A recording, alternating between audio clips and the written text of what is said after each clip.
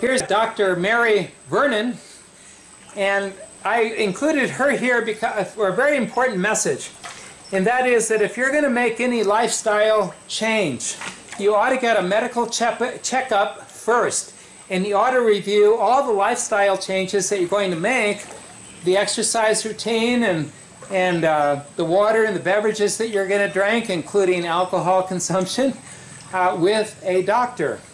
And if you get a medical exam and a consultation before you start a lifestyle change, that can be very good. Now, it's especially true if you're on any medications for a chronic disease. You don't want to be fiddling around with medications by changing your lifestyle. And the doctor can monitor the progress and change the medication or the dosages as necessary. Now, Dr. Vernon will be the first to say that a lot of her patients have completely cured diabetes and eliminated their medicines. High blood pressure, diabetes, a lot of these chronic diseases, if you have them already, you can cure them, you can eradicate them, and you can get off all the medications. But you want to do this under a doctor's care, and you want to be with a doctor that understands these concepts of how a healthy lifestyle is the best medicine, and how a healthy lifestyle can be the first choice rather than medications that just try to do some sort of a patchwork effort on this or that condition, rather than going to the underlying reason for all that. And there's a new word for all this, and it's called functional medicine. There's another doctor who really talks about functional medicine. I'll have to remember it as soon as I get to his slide. Now here's the video by Dr. Robert Lustig, where he defines fructose, refined fructose. That is fructose that's coming from corn. Now, he's not worried about fruits and vegetables in their natural and whole state. He's worried about refined, factory-made fructose coming from white table sugar, or sucrose they call that, or from high fructose corn syrup. Now, he believes that fructose, refined fructose, is a leading cause of fatty liver disease. He thinks it's toxic to the liver and toxic to the body. He believes that it causes high blood pressure, high uric acid levels, obesity, insulin resistance, and leptin resistance. That's your fat cells signaling to your brain that you are regulating your energy stores and your need for energy and your use of energy. He thinks that leptin resistance causes the brain to think that the brain itself and the rest of the body are starving, which in turn causes us an increased appetite and cravings and the ingestion of more foods that make us overweight.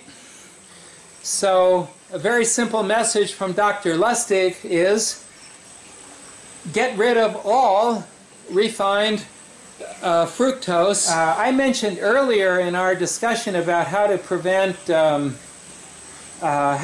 heart disease and take care of prevent high blood pressure, that we need to focus on the relationship between triglycerides, which is running off the screen here, sorry, triglycerides and HDL. And that ratio In other words, if your triglycerides are high,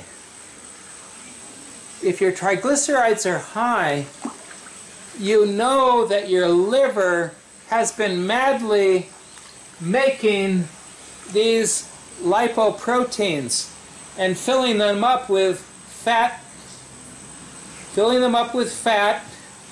and sending them off into the bloodstream, filling them up with triglycerides, I should say, and cholesterols. And if you have elevated levels of triglycerides in your body, then you know also that you have small particles of cholesterol that are running around that are probably oxidized.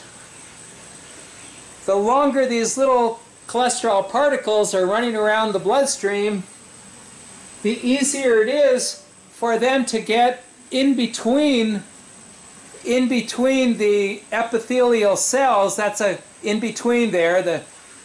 That's a cell, and that's a cell over here. And anyway, these oxidized particles get inside and create an inflammatory response.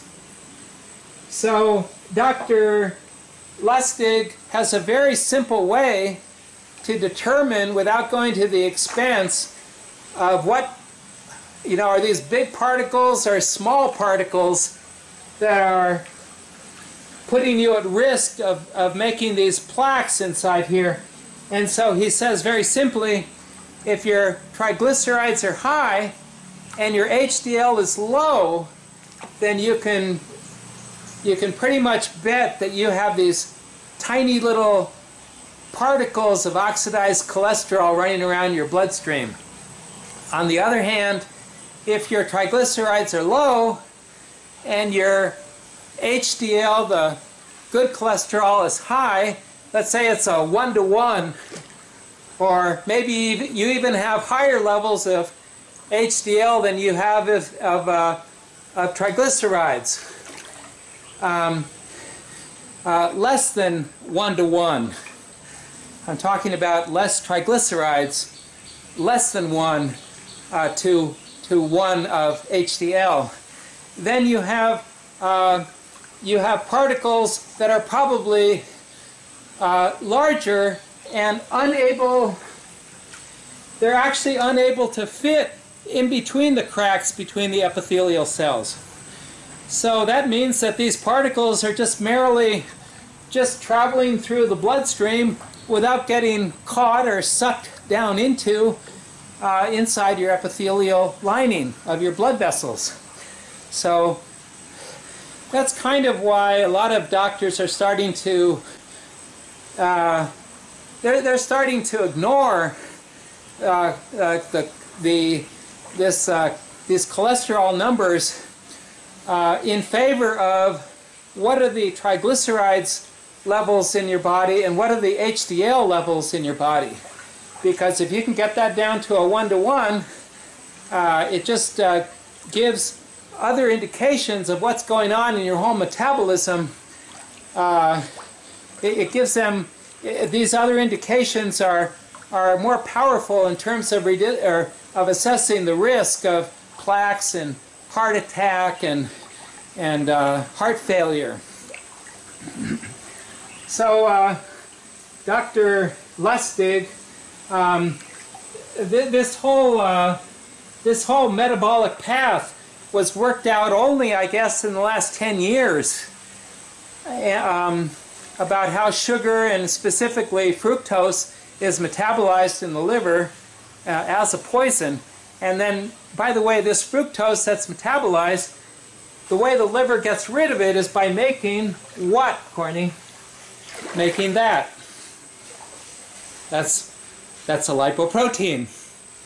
So it's making a lot of those. So if you make a lot of those and send that out in the blood, then you have elevated triglycerides. That's the point. This is Dr. Richard Johnson, and he's being interviewed in this video by Dr. Mercola. And just as Dr. Lustig believes, Dr. Johnson thinks that these added fructose, now again it's added fructose, not the naturally occurring fructose that you'll find in fruits. But anyway, the added fructose, table sugar and high fructose corn syrups and other names that probably have other chemicals that have fructose inside of them, they cause liver disease, oxidative stress, leptin resistance, abnormally high uric acid levels, and increased appetite. And he also believes that the body will even make fructose in circumstances where we are insulin resistant. And he also focuses on the problems that we can have with our kidney. We haven't talked about the kidney much or at all, I guess, really, in this presentation, except to think about the cell health of our kidney. But remember, every cell has a mitochondria, and to the extent that fructose is causing problems in the liver cells have mitochondria, and those can become dysfunctional and can create problems. And Dr. Johnson believes that added fructose can cause havoc with the kidney. Oh, he's also very famous for one point that he's brought up. He thinks that added fructose turns on a fat switch in the body that destroys healthy metabolism. Here's Dr. Mackey, Robert Mackey. I've taken a couple of slides from his video presentation, and he has a great discussion on what is insulin resistance and what causes it, and he focuses on the role of insulin in terms of good health.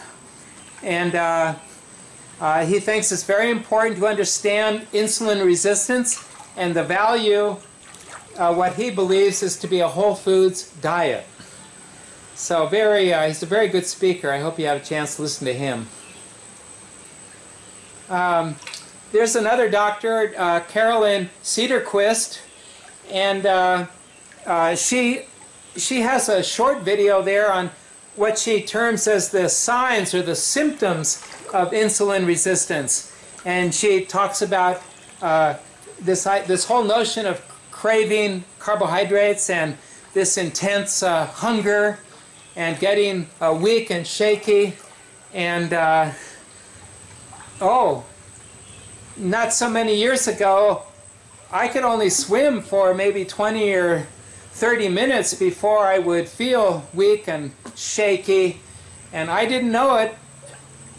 But if I had watched her video 3 or 4 years ago, I probably would have at least gotten an introduction to the whole concept of insulin resistance. But I didn't know about it. She says that some of the signs of insulin resistance are her patients complain that if they eat breakfast, they're hungry all day. And she says, well, why is that? Because insulin is already elevated, and so everything that they're eating is unable to be metabolized properly. And she jokes that the hunger can be so intense that she jokes that she'll eat anything that doesn't eat her first, she says. She's also a doctor that seems to focus on metabolic issues related to post-menopause and morning sickness. So I wanted to include her in this video just to kind of, in case, Courtney, you had some friends that are facing some of these questions. Here's a pharmacist, Brian Sanderoff. In my opinion, a wonderful speaker. Wonderful speaker. He kind of reminds me of listening to Ronald Colman and some of his old movie and radio episodes. Dr. Sanderoff believes that misinformation is the main killer in America. And he thinks that controlling your insulin is the key to everything. The key to everything for good health. So please, Courtney, if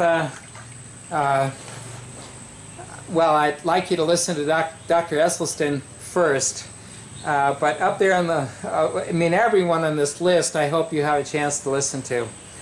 Insulin and insulin resistance and glucose and all that, these concepts, like I said, if you hear them over and over again, you start to really understand it. And then once you understand it, like I said, it's the Holy Grail. You'll really understand your metabolism and how you work, and you'll be much better off.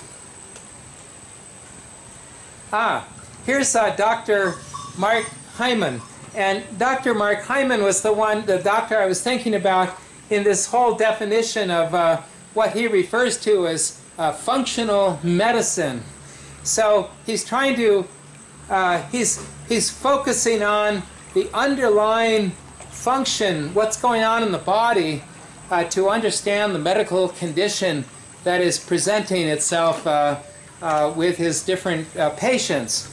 So he wants to, he says you've got to focus on the underlying causes of inflammation. Apparently inflammation and this immune response in the body, this chronic immune response, it not only leads to the plaques that we're talking about, but it leads to loss of hormone sensitivity and receptor cells in that whole house, that fixer-upper type of cell that is not functioning properly. Why? Because it's probably inflamed on a chronic basis. In other words, it's not working properly, and your body's trying to repair, and everything that's going in there to repair it is probably being oxidized by a poor lifestyle. Dr. Mark Hyman also says that you have to really focus on the glucose and the insulin levels, eat whole and natural foods, and he's a very strong advocate of letting food be your medicine. Somebody like Dr. Mark Hyman would be evaluating just to understand what's causing the high blood pressure. Are there restrictions in the vessels? Are the vessels sticky, like trying to pump honey around? Trying to pump something sticky and heavy like honey, it's a lot more difficult than just normal blood. Healthy blood, I should say.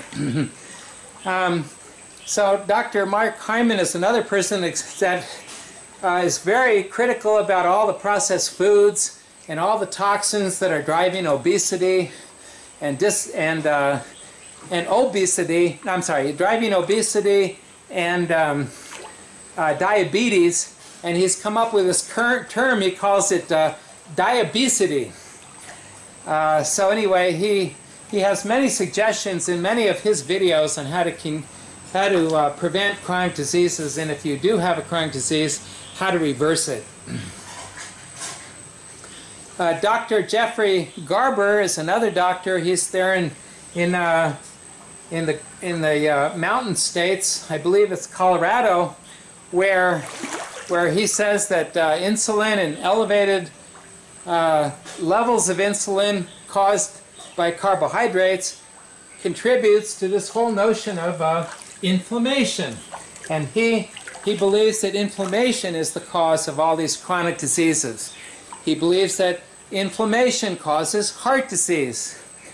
And like we've said before, it's not cholesterol or saturated fat like you'd find in an egg yolk, but it's all these RCOs, these refined carbohydrates that are coming into the body, elevating glucose, elevating fructose, causing your liver to madly manufacture all these lipoprotein particles that are full of fat, triglycerides coming from sugars, sugars that in our sedentary lifestyle we are not using because our muscles are not out there hungry and gobbling up all the sugars in our blood.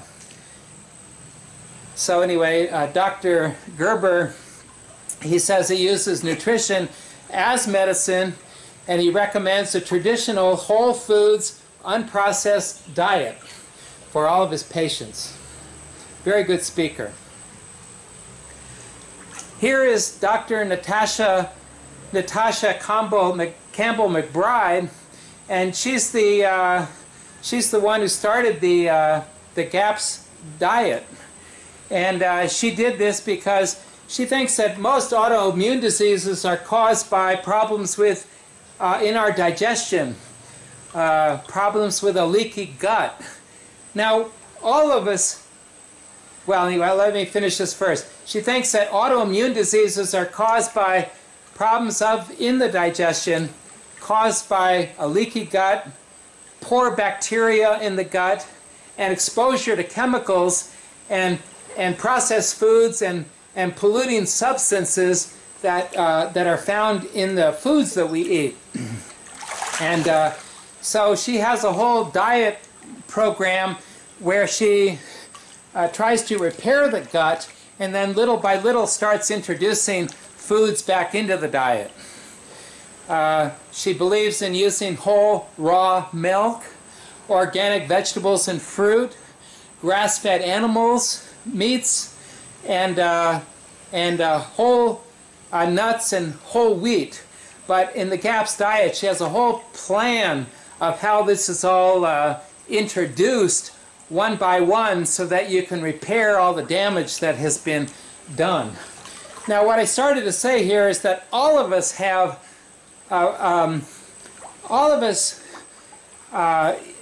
who have ever had added sugars and chemicals and things in our food supply, we all have a leaky gut to some extent. What I mean by that is the cells are fixer-uppers in the large intestines.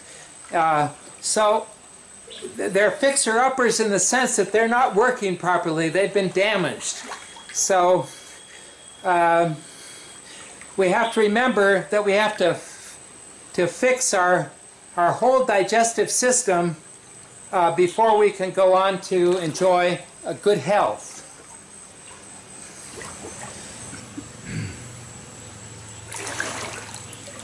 Well, good morning, Courtney. This is a continuation of my little birthday present to you, a video about a healthy lifestyle. And today we're going to start the discussion off with reviewing some of the experts that I've highlighted, and we will talk about fats and cholesterol.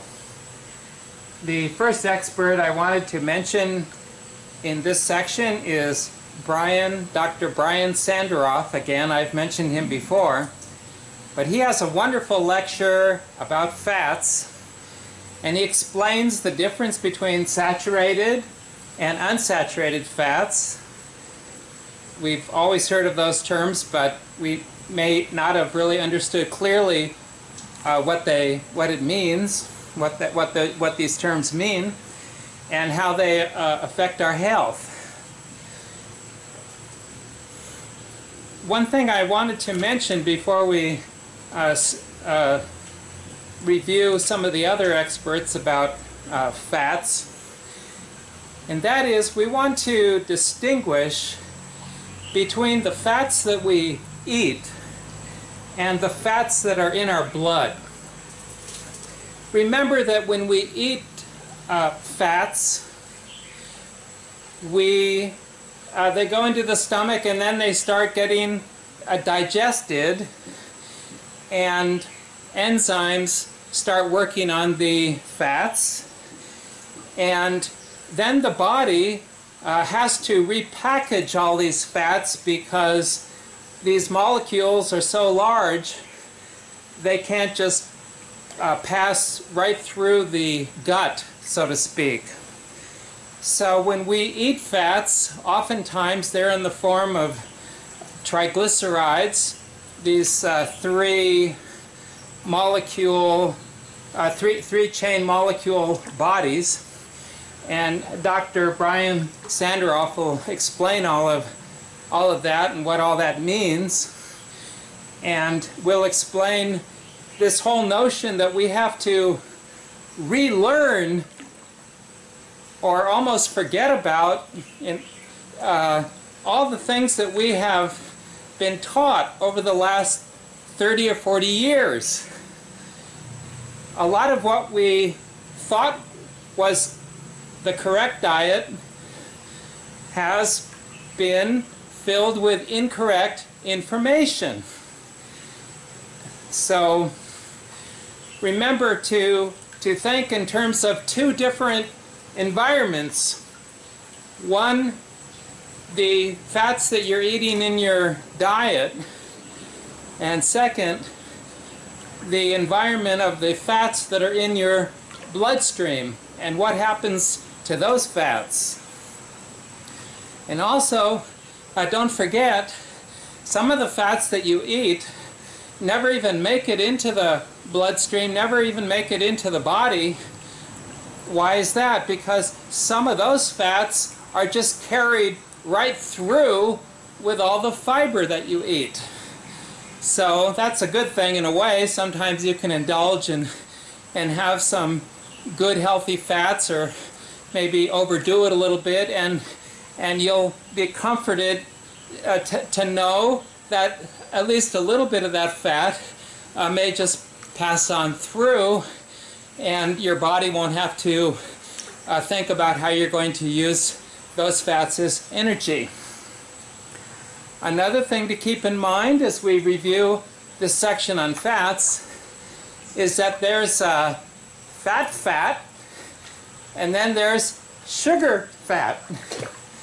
So we have to remember that carbohydrates, and especially refined carbohydrates, those really are just little chains of pearls, each pearl being some sort of a sugar, or at least a chain of glucose. And when we eat these refined carbohydrates, whether it's glucose or some of the refined carbohydrates like high fructose corn syrup or sucrose, these sugar molecules are converted into fat. So there again, you have to think of these two different, these completely different notions of fat that you eat, or now refined carbohydrates that you eat, and the type of fats that are in your blood. Because remember, the liver will start to take all this sugar out of the blood, and fructose, refined fructose, or fructose, goes right to the liver. So the liver will repackage these and turn this into energy stores, turn it into fats. So what we eat may or may not end up as a fat that we store on our body.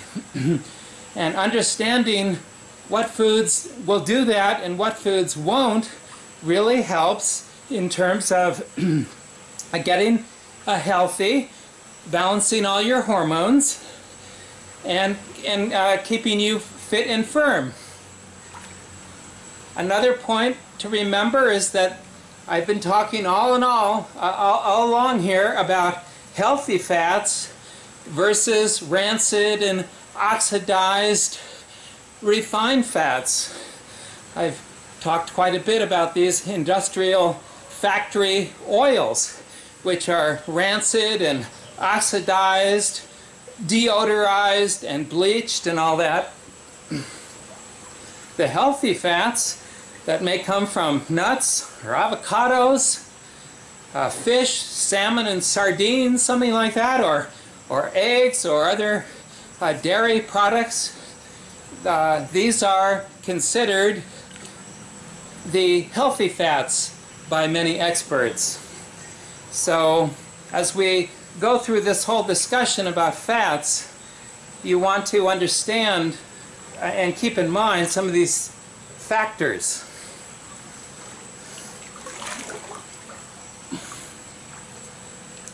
One of the most remarkable videos in this whole list is presented by Dr. Scott Cleos, if that's how you pronounce his name. And he's actually a radiologist in Florida, I believe. And normally he's working with patients on how to, with varicose veins and obesity and all that. And he said that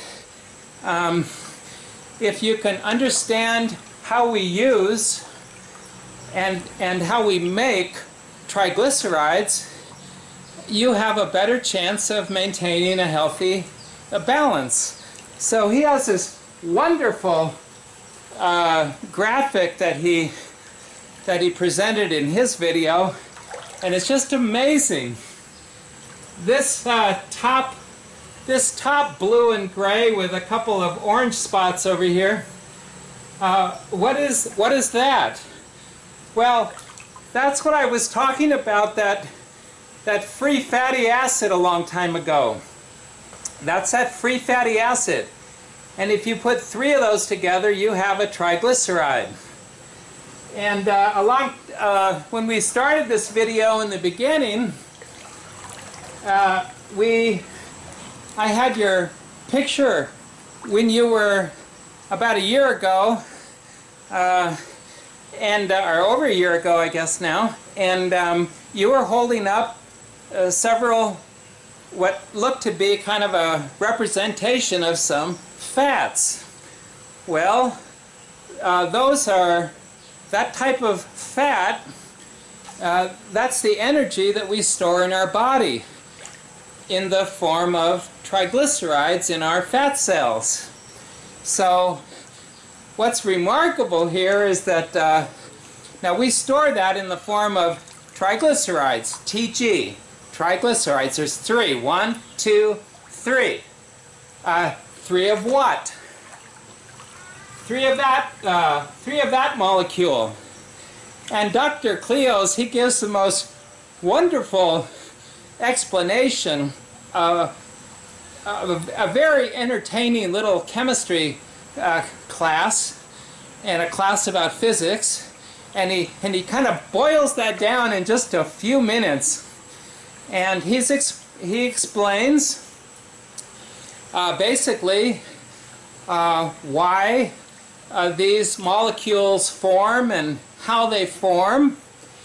And then what I think is the best, and I had to include it in this presentation to you, he compares that to gasoline, the fuel that we put in the cars. And how about that, Corn? What do you see here? You see, that's what you store in your body, and this is what you put in your wonderful little antique car you drive around in. They look pretty close to me. It's just amazing. So that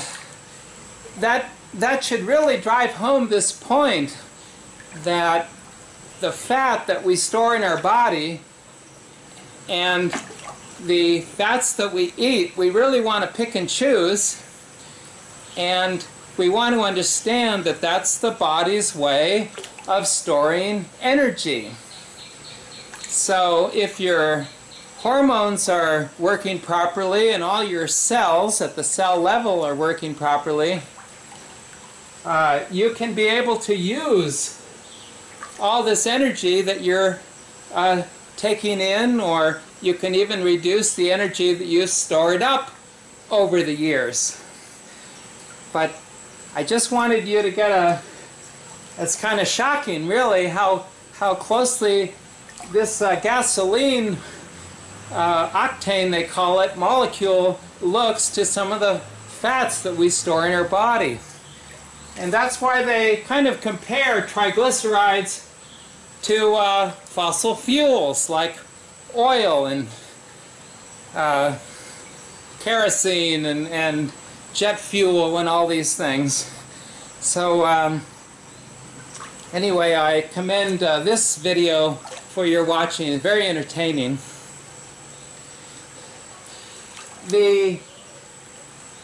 I mentioned a moment ago that everything we've learned in the last 30 or 40 years, we have to unlearn and almost forget about it and relearn it.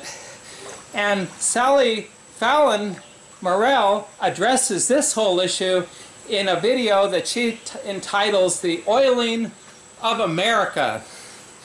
And what she does, she details the really one of the lowest points in American history that has affected the whole world. And that is the demonization of healthy fats and the elevation of these rancid and oxidized free radical cocktails as the preferred food that we were told to start eating. And to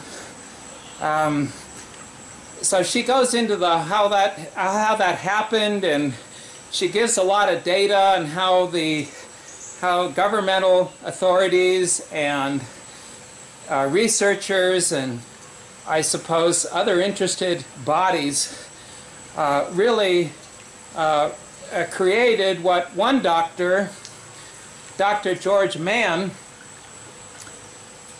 he has called it one of the greatest health scams of the century. So anyway, Sally goes through a very wonderful explanation on how that all happened. Very helpful. For a somewhat scientific and from a researcher perspective, here's a professor, Tracy Fulton, who's giving an overview of cholesterol and other fats that are found in the blood. And I just want to point out that, like we said before, cholesterol is very important for many, many reasons in the body.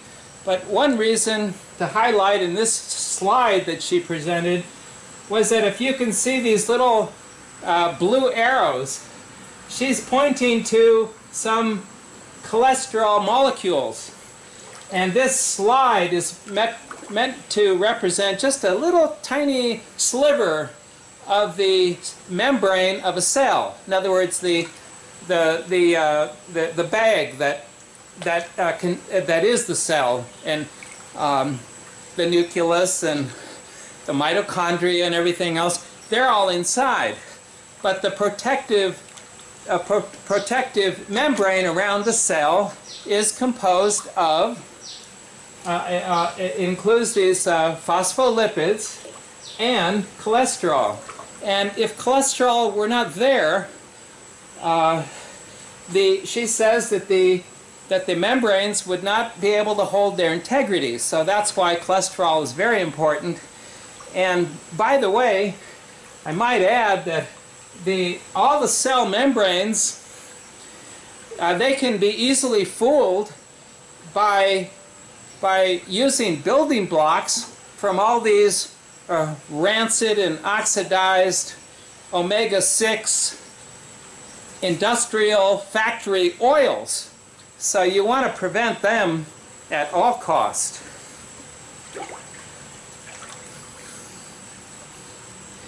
Here's a little animation that I got off of YouTube, and these two pictures, you've seen those before, but here's a little bit of a landscape, kind of a blow-up, even of a cell surface. And the surface of a cell is not smooth like the skin of an apple. It is full of all kinds of, well, you could think of it like the surface of planet Earth with craters and trees and mountains and all kinds of structures that are on the outside of the membrane and that make up the membrane of a cell. So at a microscopic level, it's a very complicated structure, and mankind is learning more and more and surprised more and more about how a cell works and functions. But when I talk about the cellular level, you might keep a lot of these things in mind here, because at a tiny level like that, all of these structures have to be in good shape. This was actually a little animation showing what HDL, the supposed good cholesterol, and LDL cholesterol kind of an artist's rendition of it, so to speak. There are a lot of entertaining animations like this on YouTube. They explain how they explain about diabetes and high blood pressure and heart disease, and it just goes on and on. This is just one of them. Any topic you're interested in, you just type in the word animation and the next word of whatever you're trying to zero in on. Here's a local person in the San Francisco Bay Area, Dr. Chris Kresser, and he also talks about the causes of heart disease and how that the whole cholesterol hypothesis was incorrect, that there's a lot more to the inquiry that you want to understand. He talks about the saturated fats and how healthy those are, and how they should be a part of everyone's diet, whether it's an animal or a vegetable or a plant source. And he also zeroes in on this whole notion of cholesterol particles and triglyceride, the size of these, what they call these lipoprotein particles. If you remember in one of the previous slides by Dr. Peter Attia, he had a whole list of big circles, and they were all these lipoproteins with an outer shell and with an inner cargo. And whether you're talking about LDL or HDL or VLDL or even a chylomicron, these are all lipoproteins that have an outside shell and they have an inside cargo. And Chris Kresser, he zeroes in on the cause of heart disease, which in his opinion is caused by these high numbers of these lipoproteins that are circling around in the blood. And how did they get there? More likely than not, they came from all the RCOs. From the RCOs, because the liver is probably madly making all these particles, and more of them, and then they find their way into the arteries and start to form the inflammation. So he has a very good explanation of in his opinion, how all that works. Here is Dr. Peter Attia, and along with many other doctors around the world who are rethinking this whole cholesterol, heart disease hypothesis, he goes into quite a bit of detail on how he believes that this high number of these lipoprotein particles all these with their cargo of triglycerides and all that, and the cholesterols, that's what's really driving this whole heart disease. So now that you've passed the age of 60 and you're starting to, most women over the age of 60 become more at risk for a heart attack.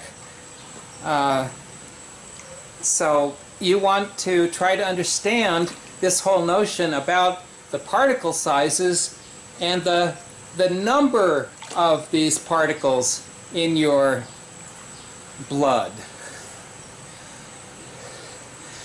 Now, Dr. Attia believes that the livers,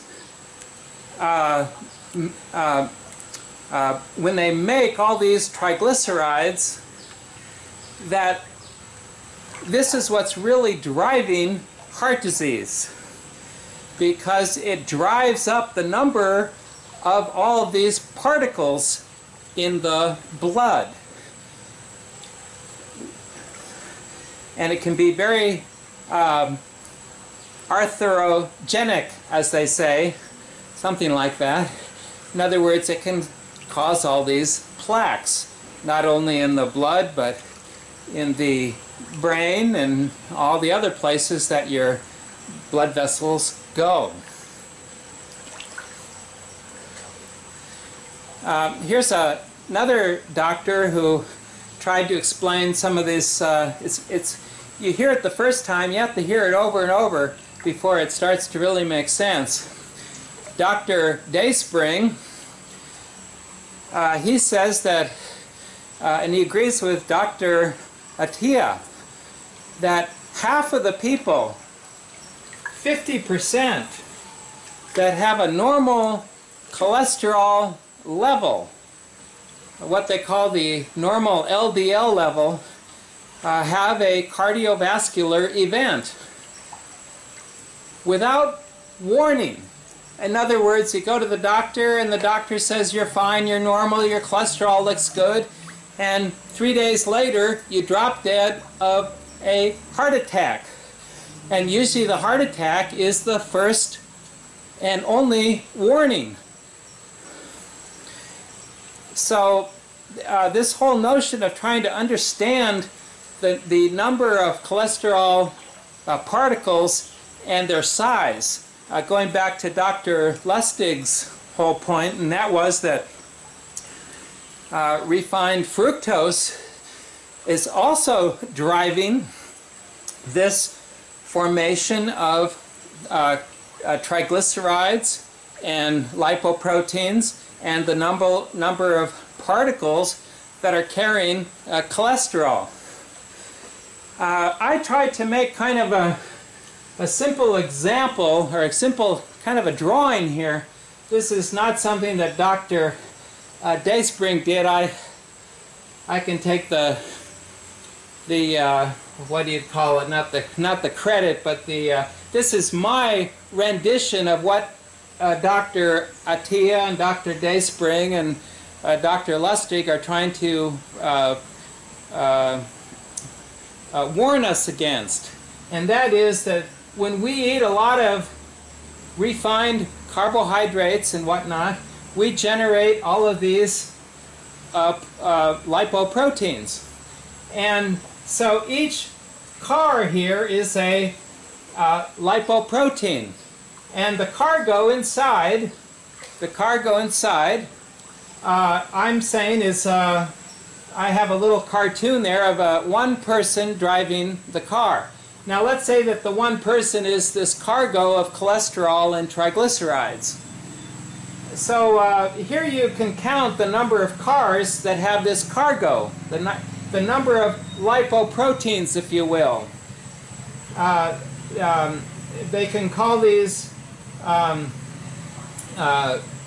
you can count 1, 2, 3, 4, 5, 6, 7, 8, 9, 10, 11, 12. So there are 12 of these little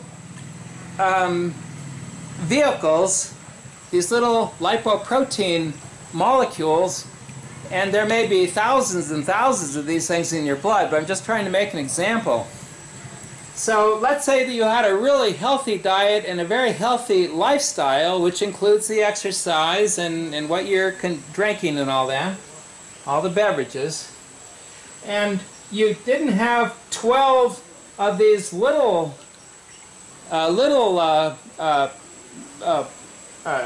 particles, in other words, a small size and many of them, but you just had a couple of big jumbo particles, very large particles with a cargo inside.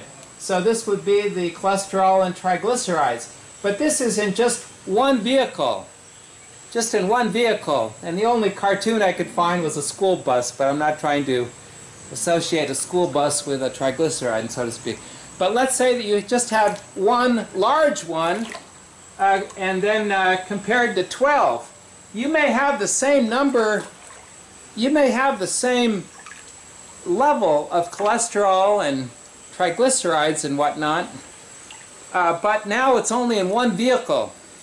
And if you have a couple of large ones that are traveling around in the bloodstream, they are much less likely to be damaged and oxidized than if you had a whole group of smaller particles individually carrying the same amount of cholesterol. So it's these small little lipoproteins that can get inside of the epithelial lining. It's all these little small ones and high numbers of them. In other words, the whole risk goes up. The whole risk goes up. So it's not the total cholesterol. The total cholesterol here you could think of as being equal. The cholesterol in this lipoprotein is equal to the cholesterol in that. But having all the cholesterol and all these numbers, huge number of particles, and a small size particles, greatly increases the risk. And again, as Dr. Lustig and Dr. Attia and Dr. Dayspring point out in their videos, if you look at this relationship between the triglycerides and the HDL in your blood, so what you want is a very low level of triglycerides, and you want a very healthy high level, sinking down here, you want a very high level of the HDL, the supposed good cholesterol. So I hope that tries to shed some light on this whole notion of the amount of cholesterol in your blood versus the more detailed information about the packages that this cholesterol is in, the number of those packages, and the size of those packages, and how they have, how the new science and the new thinking on all of this is shedding more and more light on how we can reduce or eliminate, as Dr. Esselstyn says, the risk of a heart attack.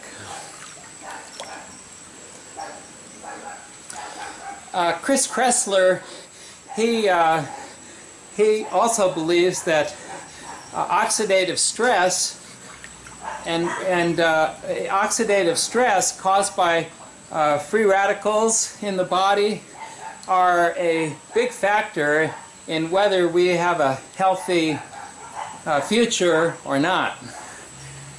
He says that the level of oxidative stress that you have in your body can predict a cardiovascular event practically 80% of the time. And he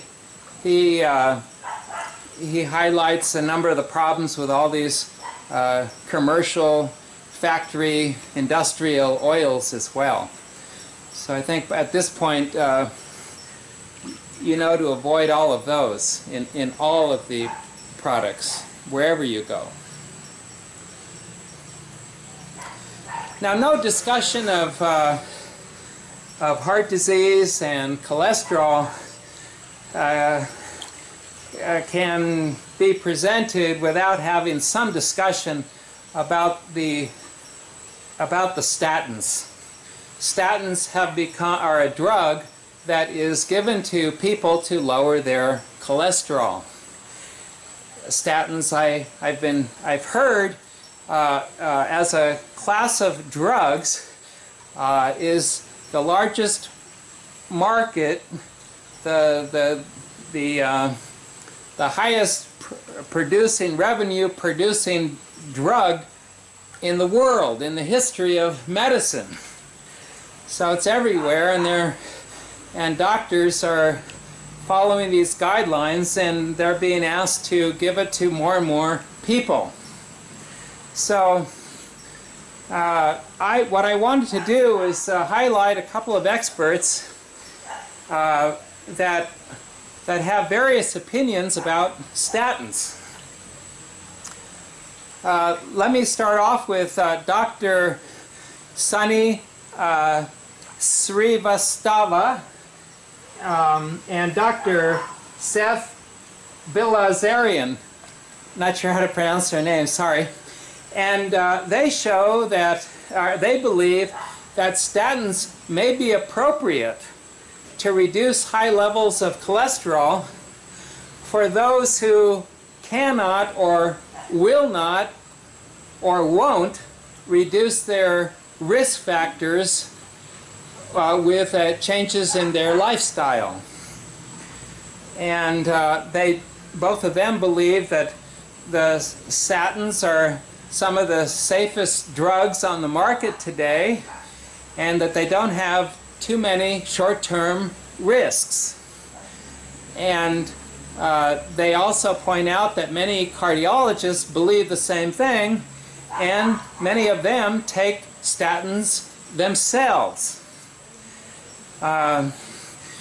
They go into some discussion about whether or not statins are appropriate even to give to young people. And as we've previously said, plaques are showing up in younger and younger children and teenagers. And even in those cases, they say it may be appropriate to start statins at a younger age. Now, both of them would prefer that their patient change their lifestyle.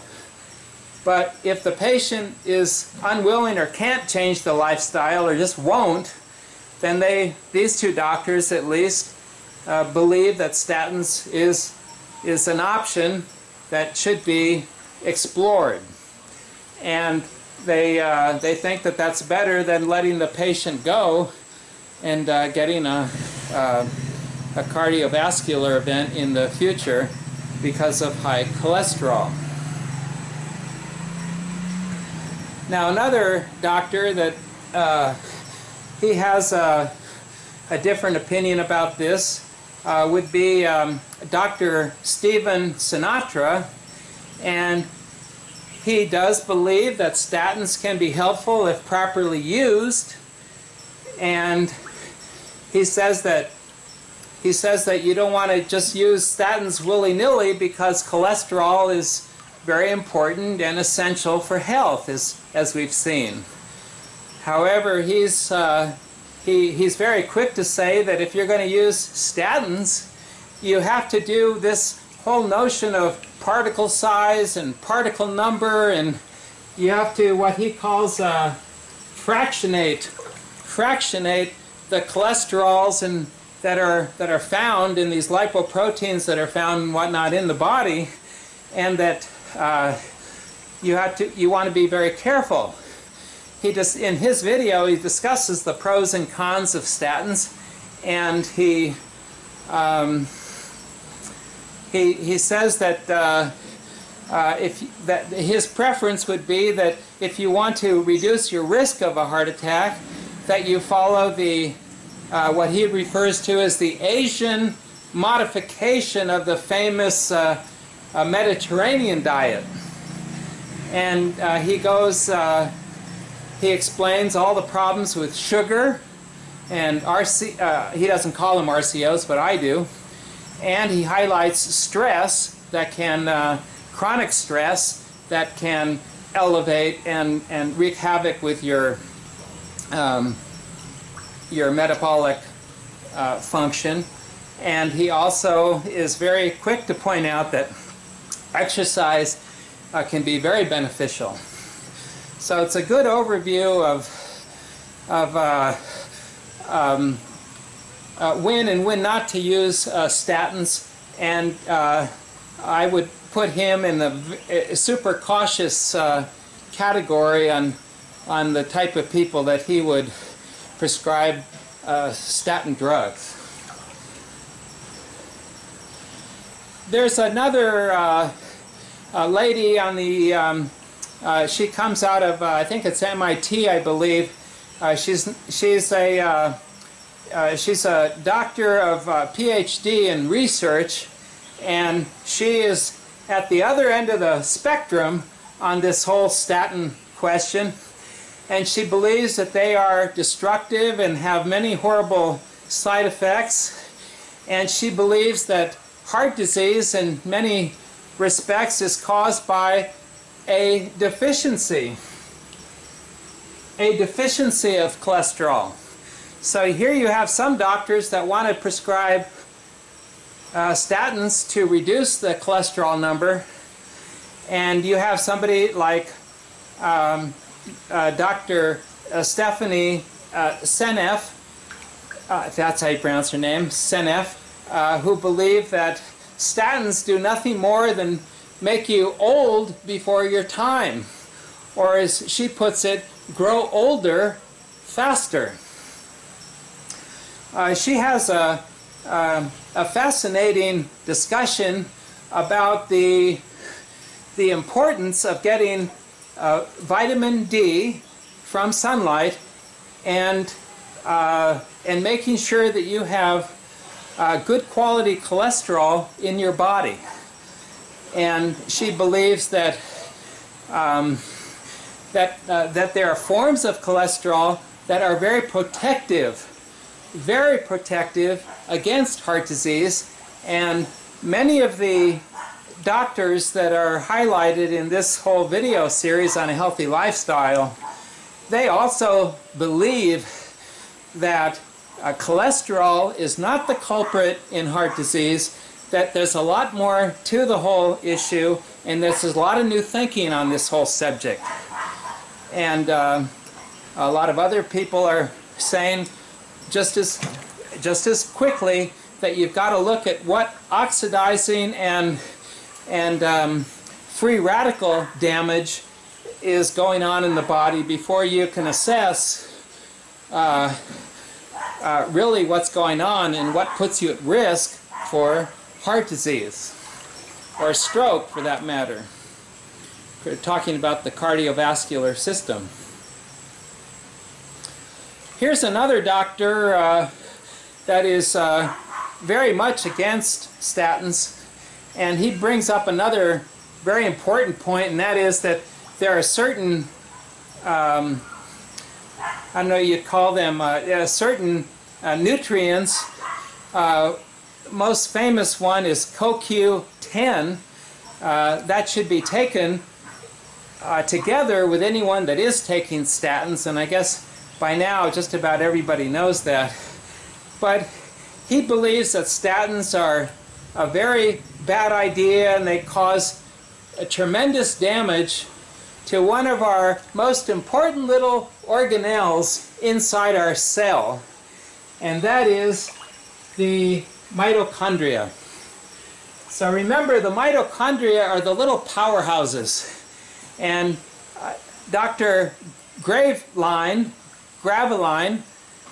believes that statins damage the mitochondria because some of the enzymes that the statins target are the same enzymes that create other problems in the body. And he mentions another chemical or another nutrient or whatever you want to call it in the body called dolichols, and he believes that these are not very well known, but a very serious side effect of taking statins. Bottom line, he thinks statins cause memory loss, and he wouldn't recommend it for anyone under any circumstances. And I guess Stephanie Seneff would say the same thing. Under any circumstances, if it was the last thing in the world, they would still say, forget it.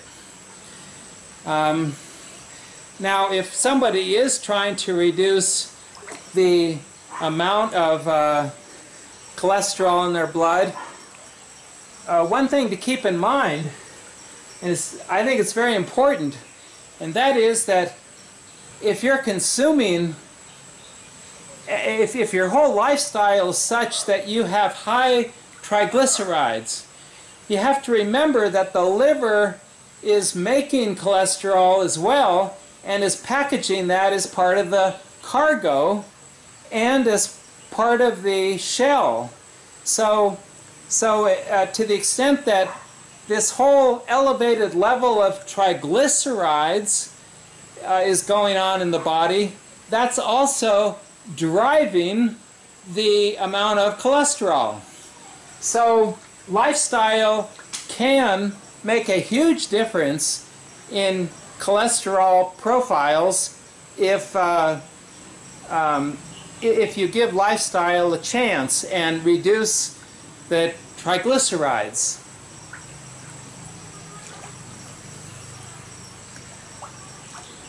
This is a Dr.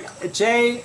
Heineke that says that as far as he's concerned, the way that we test for cholesterol, the way that we test for LDL and VLDL and even HDL and all of these things, he questions the value of these numbers.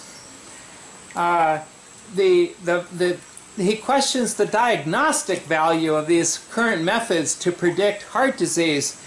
And why is that? Because in his video presentation, he describes how even the good cholesterol, the HDL, can be damaged by oxidative stress.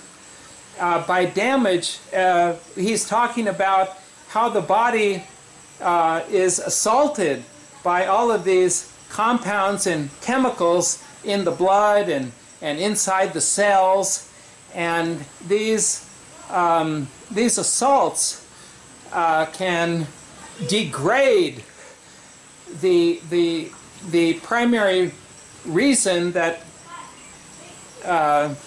the HDL and the LDL were there in the first place. Some researchers believe that cholesterol is actually a part of the whole repair system, and it's an antioxidant. And some people believe that the HDL is, you can almost liken it to part of our immune system in a sense that it's going to the site of the injury or the site of some repair that's going on, and it's gobbling up the cholesterol and taking it back for repackaging. But Dr. J. Heineke believes that a lot of these procedures in laboratories, where I guess they use blenders and other mixing equipment and test equipment, he's not so sure that we're getting really accurate results with all the procedures that we're using in conventional medicine and conventional diagnostic laboratories. We haven't said too much about how to improve the function of your liver, but I want to include Dr. Sandra Cabot. She's from Australia, and she says that the liver is the major fat-burning organ in the body.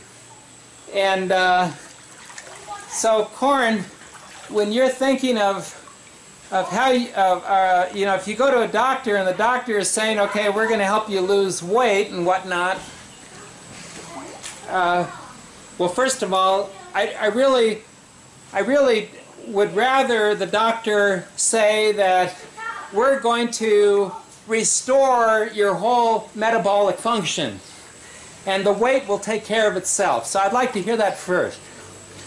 But going back to Dr. Sandra Cabot, she says that if you are carrying some extra weight, some extra fat, that the liver is what will help you burn that fat. So she's all into, and I guess her whole practice is all about the health of your liver. So it's a wonderful video to watch. She says that the liver is the organ of longevity. And the better you take care of your liver, that the longer you'll live. She also agrees to avoid the sugars and excess alcohol, and try to eat some of these raw foods that I was talking about earlier, such as the fermented vegetables. I can't remember if she was or was not recommending dairy, but in terms of dairy, I also believe that raw dairy from a healthy farm and fermented dairy products would be the way to go. But anyway, she goes back to raw foods. She even says to get as much as 40% of your diet in raw foods. She's trying to help your body use all the enzymes that are in all the raw foods. She says that the blood, it always is going through the liver to get cleaned. And liver function and enzyme function is very important for that whole process. Let's talk about a new group of experts here that are focused a little bit on metabolism, metabolic health here. A lot of people don't associate Alzheimer's disease with metabolic health, but this whole notion of lifestyle and preventing Alzheimer's is very exciting, and it's wonderful news. I'm sure I know that I used to think that whether or not I was afflicted with Alzheimer's would be just, the kind of the luck of the draw. But you can really reduce all of your chances for this. According to Dr. David Perlmutter, you can reduce your chances by avoiding all these processed and refined sugars and carbs. You can consume the healthy fats. You can make sure you get all your vitamins and your minerals and phytochemicals and whatnot. And you can prevent oxidizing your cholesterol. And you can get regular exercise. I want to go back to this notion of preventing oxidized cholesterol. Remember, we have to separate the cholesterol that we eat, and we also have to remember that the liver is making cholesterol. When we eat an animal product that has cholesterol in it, you want to make sure that you're not damaging that cholesterol that you're eating. You don't want to be eating oxidized cholesterol. A simple, if it's a fish product and it's heavily fried and to extremely high temperatures, more likely than not, that cholesterol in that fish has been damaged, and all those wonderful essential fatty acids and all that, maybe they look like that, and then suddenly they were just denatured. So You want, if it's an egg, and you fry an egg in rancid oils, again, now and you eat that, now you're taking in some oxidized cholesterol.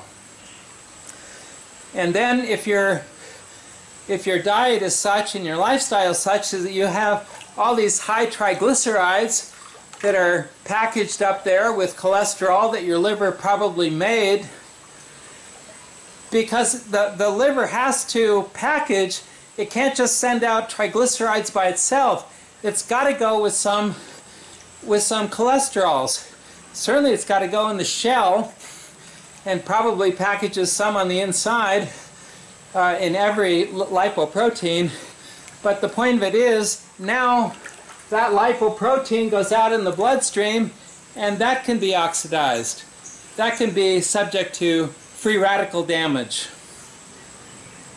So you want to reduce the number of triglycerides that your liver is being forced to make from your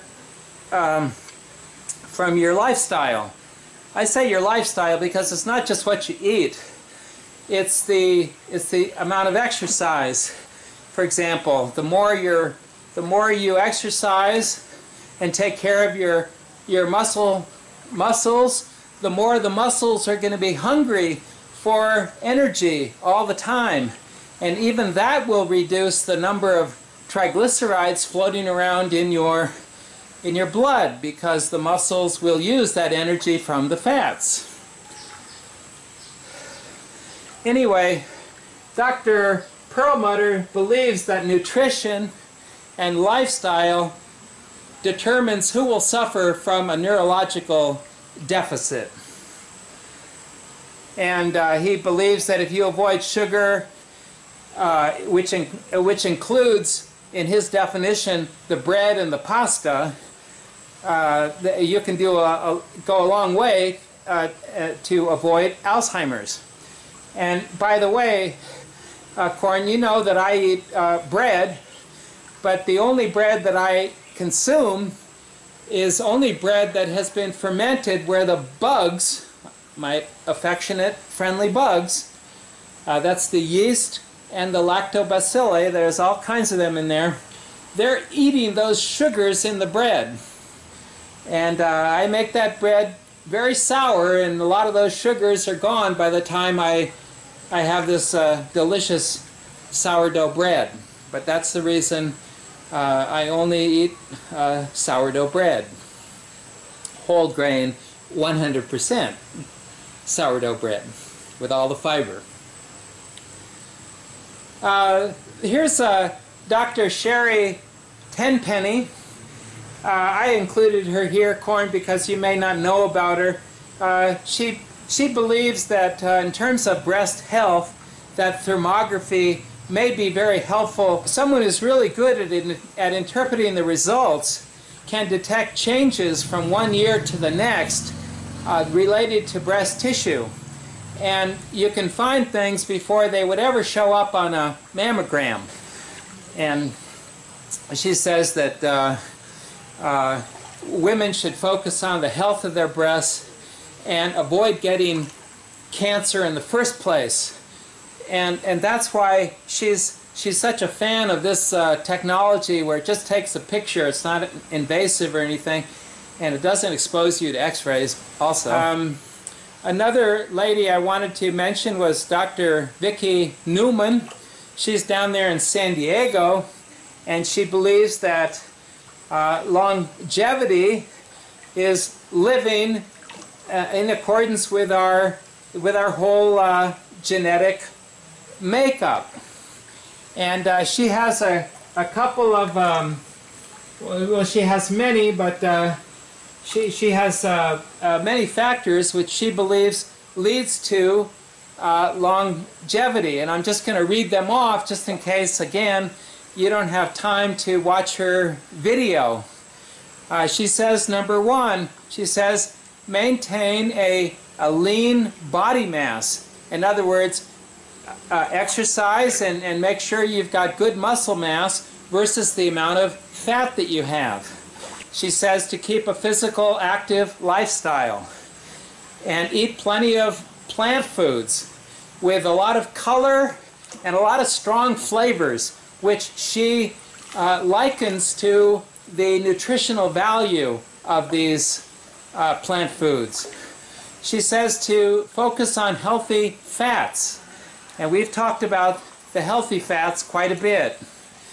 And she warns to choose the carbohydrates very wisely. The carbohydrates would be all the grains and all that sort of thing. So she's very judicious in what type of carbohydrates she will or will not recommend that people eat, and to select your beverages very carefully. She also talks about at times to go hungry. In other words, she doesn't talk about GG the way I do, but this whole notion to experience the notion of hunger before you immediately give into it and go eat something. And she says the bottom line is to eat real food, not too much, and mostly plants. Drink pure water, eat slower, exercise, and practice gratitude, as she puts it. So she has a lot of practical tips, and I think she's a person who's really thought a lot about longevity, and we're all interested in that, so there you go. Dr. Varkey, he's dedicated his practice or his medical focus now on how how do I put this? He tries to understand human health by looking at the health of other animals, and specifically the other great apes. And he explores the whole genetic approach to understanding human diseases. And he tries to look at how our genes evolved over the years to understand how this contributes to disease. Now, he has a very interesting hypothesis, and that is that, and you'd have to watch the video to be. I'll just kind of summarize what I think, at least what I got out of it, and that is that a while back, our lineage, the human lineage, separated from the great ape lineage, and to the extent that humans these days eat animal products, and I think he highlights more the mammals, like the beef and the pig and that sort of thing, that we're actually allergic by definition to the meat of these other mammals. And remember, a few minutes ago I was describing the surface of the earth, with craters and trees and all kinds of structures.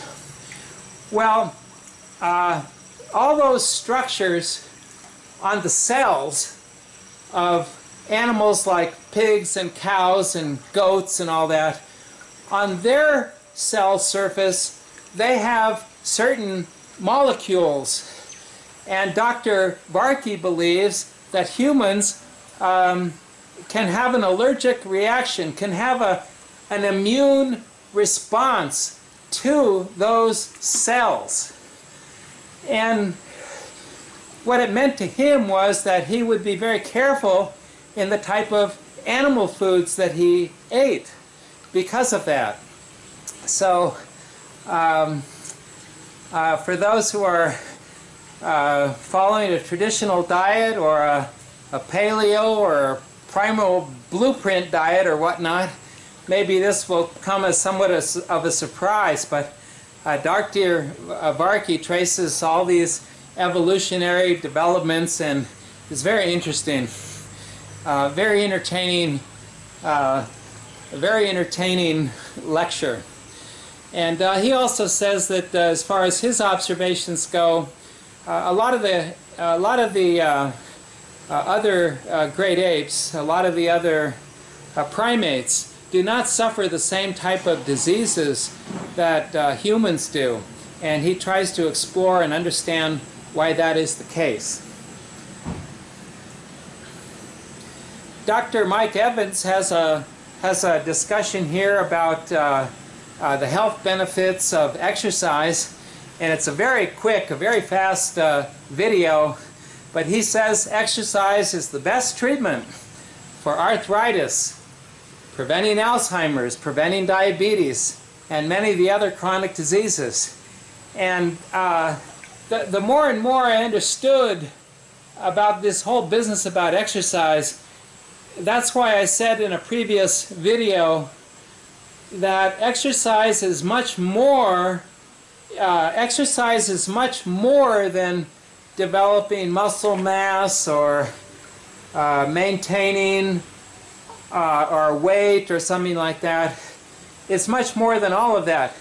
Our whole genetic makeup, the way our whole hormones, the sensitivity and a metabolic function works, is in sync, if you will, with movement, because the muscles in your body are using that energy that comes from our food. So I also mentioned earlier that all of this energy is coming from what, Corn? Do you remember? It's coming from the sun. Now, like I said before, this is really important. The sun is shining down on Earth, and then you have all these leaves. Now, this is not a green leaf. I should have a green leaf here, but this is it'd fall over here now. But anyway, so this whole leaf, the whole structure of it, everything came from sunlight, water, carbon dioxide, and some other minerals and things like that in the soil. But the point of it is, we eat this, or we eat an animal that ate the plants, and we have to manage this energy in our body.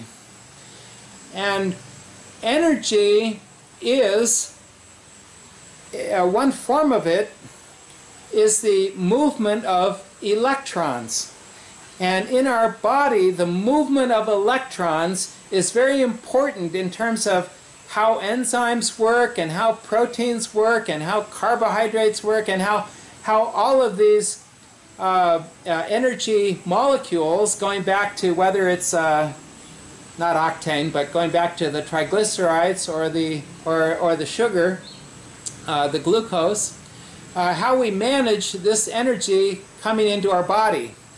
And going back to Dr. Evans here, he believes that exercising, moving, making sure that our muscles and our heart and everything are using this energy is the key to preventing chronic diseases. Dr. Edward Gorham has a whole discussion about vitamin D, and he believes that getting your vitamin D from sunlight is the way to go.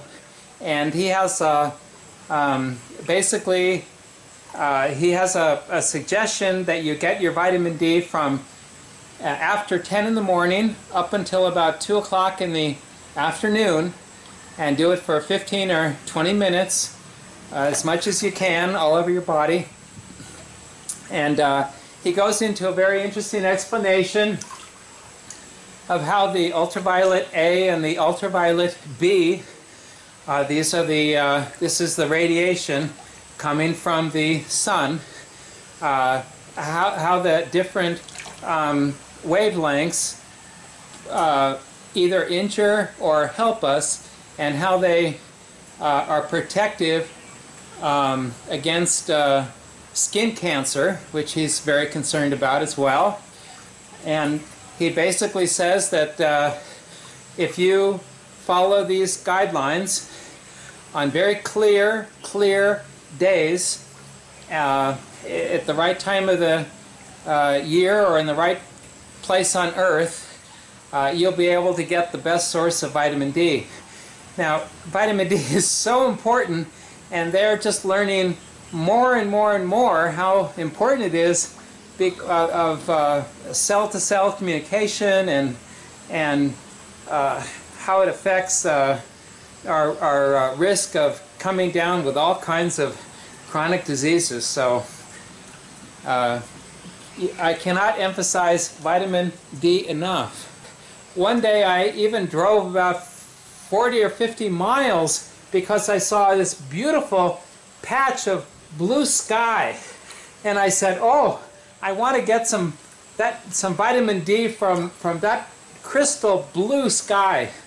And I didn't think I'd have to drive that far, but I just kept going and going, trying to get on the other side of this cloud, so to speak, until I finally got to that sunny spot, and I stayed there for about, I guess 30 or 40 minutes, twisting my body around and trying to get as much vitamin D as I could pack up there for the day.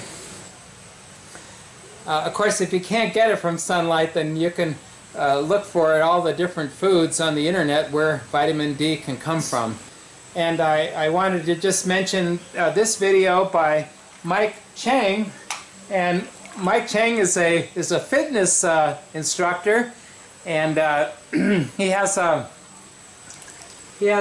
quite a nice graph that he's put together here about visceral fat and all the problems. I guess he's just seen it dealing with all the people that he helps in his work, and as far as he's concerned, it leads to this whole business of having this fat around the midsection, the way it wraps around your heart and wraps around the liver and all that in there. He says that the belly fat, which we call visceral fat, leads to the diabetes, heart disease, cancer, stroke, arthritis, and even sexual dysfunction. So he goes into an explanation of what visceral fat is and how to deal with it from a physical fitness perspective, which I thought was very helpful.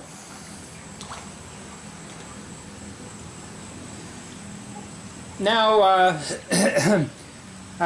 Dr. Doug McGuff has been one of the leading experts in the field of what we call this high-intensity exercises.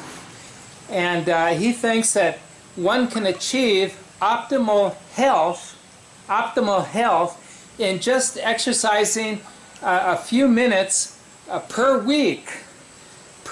So he would not be agreeing with me to be exercising maybe an hour a day. In fact, he believes it may even be somewhat harmful. He thinks that if you do this high-intensity exercises, it will help your heart and it will help your whole muscle structure. He says that he favors this type of high-intensity. He favors the high-intensity exercises over aerobic and long endurance exercises, and he thinks that the best metabolic health will come when with the least strain that you put on your heart and your body. So it's a very interesting perspective on exercise. And I think I told you in the last time I did a video on this whole subject about exercise, I was holding my hands, and then I was going through, I think I made it to about 13 or 14 minutes. I didn't count it exactly. But in a future video, Corn, I'll let you, see down into the pool actually what I'm doing, but I'm kind of holding my hands. This is the version of a high-intensity exercise that I'm doing right now, but Dr. McGuff would, he advocates just a few minutes of burst training. And he's having a tremendous impact. In this video, he was being interviewed by Dr. McCullough again. And I say again because Dr. McCullough just interviews all kinds of people. Wonder he has time to do anything else. He just finds all these fascinating professionals with this or that opinion of how we improved our health, and somehow he gets them on the phone or in person and he interviews them. And Dr. Doug McGuff is one of those that came under Dr. McCullough's radar and brought him in for an interview. So anyway, Dr. McCullough says that he's changed his whole exercise structure. And I remember Mark Sisson, he said in one of his interviews that he's adjusted his whole exercise routine to include this high-intensity burst training.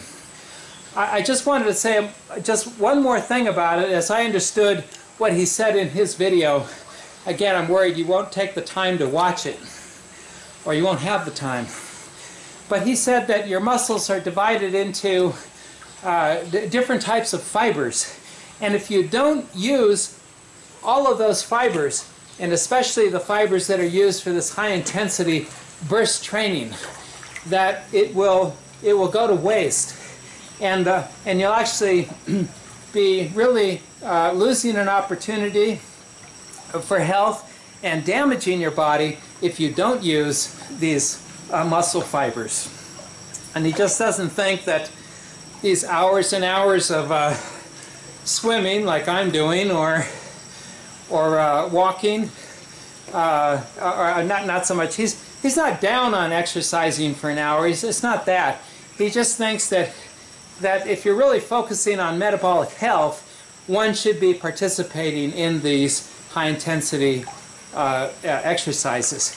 And he also advises against putting unnecessary strain on your heart or your body with some of these exercise routines that other professionals are advocating.